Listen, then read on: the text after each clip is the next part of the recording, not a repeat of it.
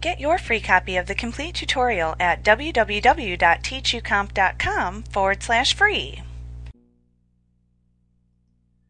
When you create a document, you set a default paper size, such as 8.5 by 11.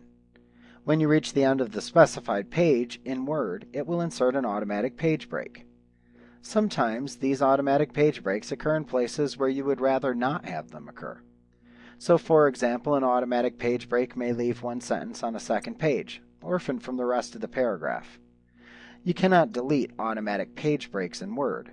Instead, you must insert a manual page break at a point in the page prior to the occurrence of the automatic page break.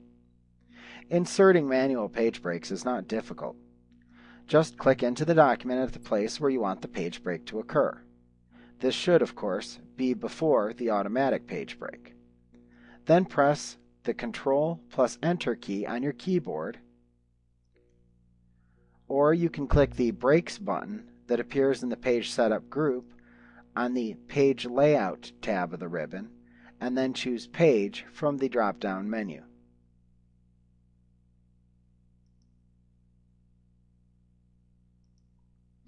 Note that while the page break may be the most commonly used type of document break that occurs, it is by no means the only type of document break available.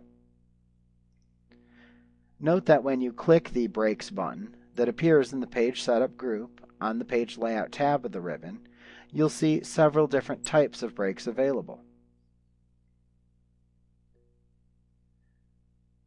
There's column breaks, text wrapping breaks, and we also have section breaks, such as next page, continuous, even page, or odd page.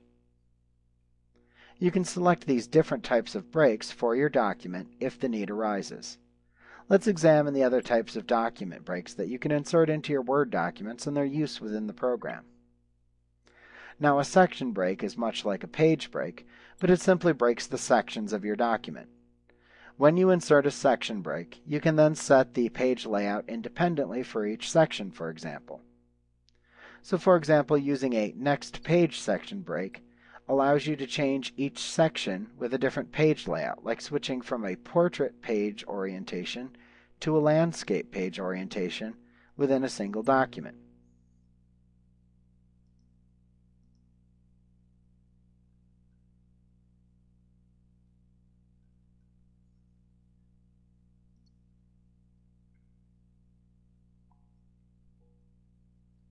Now, there are also many types of breaks. There's next page, continuous, odd page, and even page. And as we saw with the section break, a next page inserts a section break and starts the new section on the next page. A continuous break inserts a section break and starts a new section on the same page. An even page section break inserts a section break and starts the new section on the next even numbered page. An odd page break inserts a section break and starts the new section on the next odd numbered page. So this can be helpful for inserting section breaks into documents that are intended for double-sided bound printing.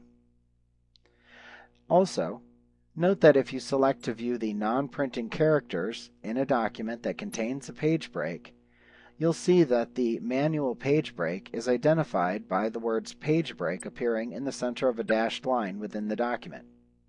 You can easily delete these breaks just as you would any other character. You simply click into the line containing the page break character and then press the delete key on your keyboard.